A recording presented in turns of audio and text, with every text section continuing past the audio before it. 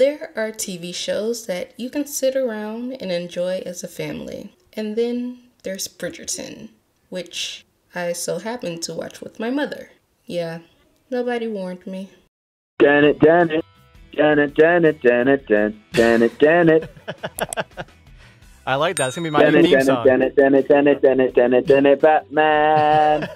This show caused quite a buzz on social media and broke streaming records. Over 82 million households tuned in the first month. I was mainly interested because of Shonda Rhimes. You got Grey's Anatomy that I've never actually watched, Scandal, How to Get Away, Princess Diaries 2, some pretty heavy hitters. So Bridgerton has to be good, right? Well, let me set the scene. Bridgerton is a show about a group of people trying to make a come up by any means necessary. Lies, backstabbing, forced pregnancies. I mean, there's no limit to what these despicable people would do. With all of that going on, you want to know what the kicker is? This show is incredibly boring. I mean, every episode was the same. Slow pace. I need to find a man. I need to find a man. I need to find a man. I don't want a man. I'm an independent woman. Step and repeat. Step and repeat. Step and repeat. So why was it so popular? Well, I can tell you one reason many kept watching, myself included: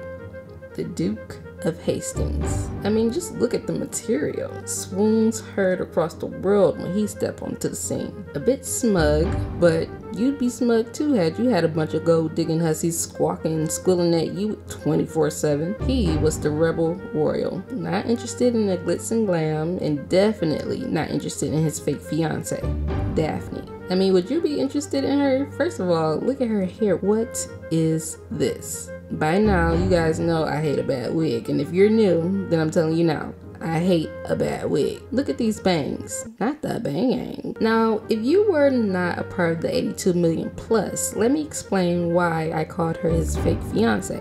The Duke and Daphne in the very beginning make a deal. You see, he doesn't wish to be married. He's very much about the bachelor life. No kids, no woman, no worries, right? Then you have Miss Bang, who wishes to be married, but to the right guy, not the losers her brother has been trying to ship her off with. Ideally, being seen with the Duke means more suitable suitors. Suitable suitors?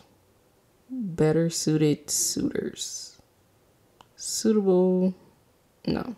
Better...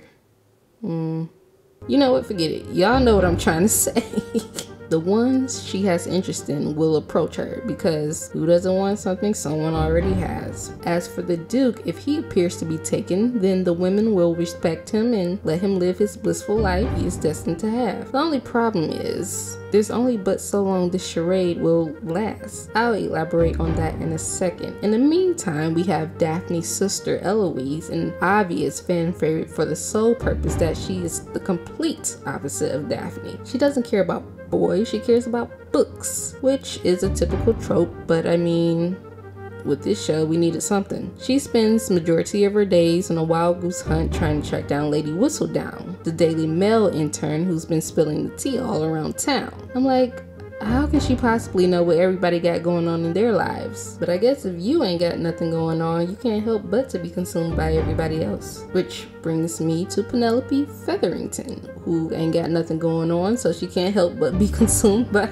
everybody else. But to be fair, she's one of those unlucky in love girls, and living in a world where marriage and children are a woman's top priority, being unlucky in that department may give you a little extra time on your hands to indulge in other things, including backstabbing your cousin, which brings me to Marina. Now, her story piqued my interest a bit. First of all, she traveled a ways to live with her distant family, and one of the first things we see is that she's mixed and her family members are white, and they all were quite surprised. So it's like, yeah, these people clearly don't see each other often, because why y'all so shocked? But the real story is Marina been giving up the cookies, unwed with a baby on the way. Such a disgrace. Her cousin-in-law came up with this elaborate plan to trap a man so dishonor wouldn't be bestowed upon the family. By any means necessary, she was shoving anybody down her throat. If I was Marina, I would have ran away, because You got me messed up. I ain't that desperate. Single motherhood is fine by me. But Marina had her eyes set on one of the Bridgerton boys, the one that Penelope was crushing on. And on one hand, I felt for her, like, I finally found someone that I like that shows interest, and here you come. But on the other hand, I'm like, you should have shut that down as soon as you saw it happening. Like, nah, that's my boo, and he is off limits. Go trap somebody else. But she let it go on, and thus heartbreak was her fate. The best story of the series, and makes it a little bit worth the watching, is definitely the Dukes. It had the most layers. Mom dies in child labor, and he's stuck with his abusive father who doesn't love him or care about him. The only reason he had a child was for the vanity that came with having an heir to the throne. But because he wasn't enough in his eyes, he treated him less than, ignored him as if he didn't exist. Luckily for the Duke, he had, what was her name? Lady... You know, I'm just calling her Auntie because she gave Auntie vibes. So, Auntie was pretty much his saving grace. Took him under her wing and basically raised him, which is precisely why she was keeping a close eye on him when he said he was courting that Bridgerton girl. She was here for it at first, but she was like, hold up.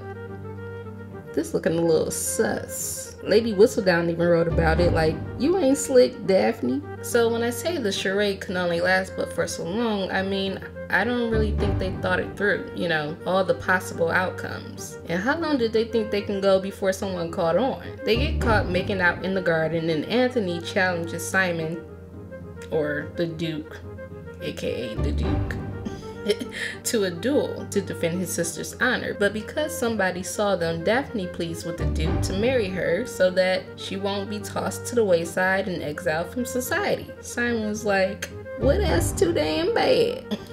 Well, he didn't say that exactly, but he wanted to. Instead, he just agreed. But here's the kicker for me. Because up until this point, they've been giving work friends chemistry at best. Like, you know those people that you're cool with at your job, and then when you clock out, that's it? They ask you for your Instagram and you're like, oh nah, I don't have social media, knowing good and well you be on there all day. It was given that. So when they try to convince us that they've fallen hopelessly in love during this fake courtship, I'm like, girl gone. The bangs were distracting me, so maybe I missed it. But anyway, they get married, and that's where I just can't with the show anymore.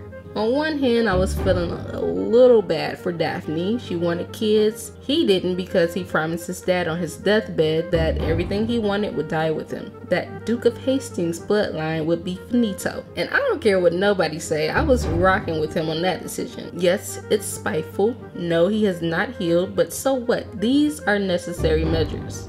Because F his daddy, that's why. But Daphne? Nah, I can't rock with her. And to be real, it was disappointing to see her character go the route she did, and the producers didn't think anything of it. Hopefully we won't be seeing much of her next season as the story follows her brother Anthony. But honestly, Anthony didn't really give me much to be interested in this season, so we'll see how next season goes. The online chatter was kind of mixed about that, but so many people were up in arms about the historical aspects of this show.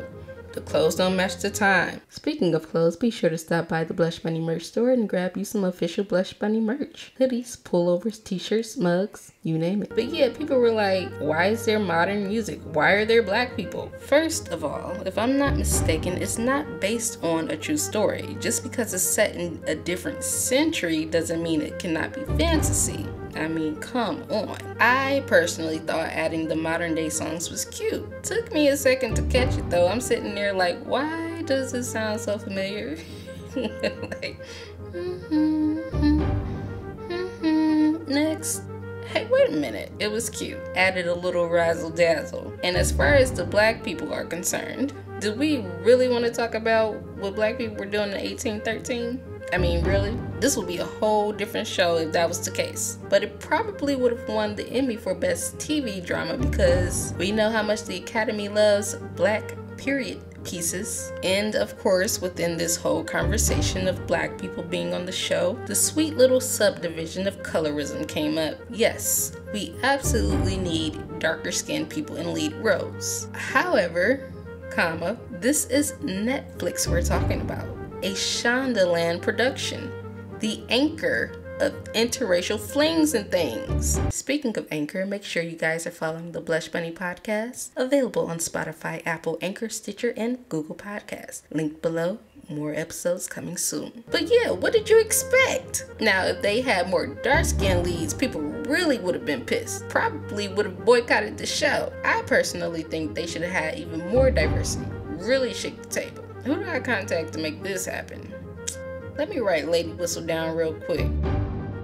Bridgerton. If you've seen the show, were you a part of the fanfare? Did you genuinely like it, or were you just watching it because everybody else was? What's your overall thoughts? Let me know down below. You know, one thing I was waiting to happen, but it didn't. I just knew Julie Andrews was gonna pop up on the screen. I was so disappointed that she did it. But we have our first Blush Bunny sighting. Thanks so much for your support. I really appreciate it. Blush Bunny merch is linked below. If you'd like to be featured in a video with your merch, send it on over. As I've mentioned, podcast links are down below. Right now, there's the first Twilight movie as well as the My Policeman audiobook, which was requested a few times by one of the Blush Bunnies to be uploaded as a podcast. So I'm happy that you're enjoying that. I'll keep you guys updated on the progress of the podcast in the community tab, also on my Instagram story. Hey, follow me on Instagram. I finally know how I want to do the page. It's going to be a fun, interactive experience there for all of us movie and TV lovers, as well as like my personal stuff. Thinking about doing a mini Q&A over there also. I say mini because I'm definitely going to do one for the channel later. I won't dare to do it now because I owe you guys so much content. How disrespectful would that be? Hey, the next video is a Q&A. Girl, that is not what we asked you. But follow me at @theblushbunny_ on Instagram. If you're on Twitter, follow me at @theblushbunny. Tweet me for a follow back so that I know that you're not a bot. What else? Oh, if you want to see a video on Bridgerton Season 2, let me know. And if you would like an extended version of this audio on the podcast, where I talk more about the nature of the Duke's and Daphne's disturbing relationship, I'll do that. I wanted to keep this video on the light side, you know, censorships and the monetizations are heavy. So if you haven't done so already, be sure to click like and hop on over to that subscribe button and hit the bell. Otherwise, YouTube will never show you my videos. As always, I'm all ears. Until next time, bye.